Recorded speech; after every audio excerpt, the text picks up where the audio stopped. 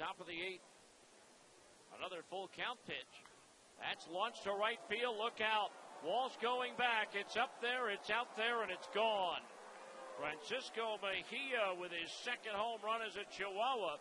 And now El Paso's back in front, 3-2. For Almonte, that's his second home run allowed only in 15 2/3 innings, but that's a big one.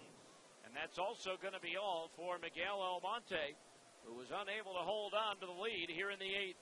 Jeremy Rhodes comes on to pitch. We'll tell you all about him after this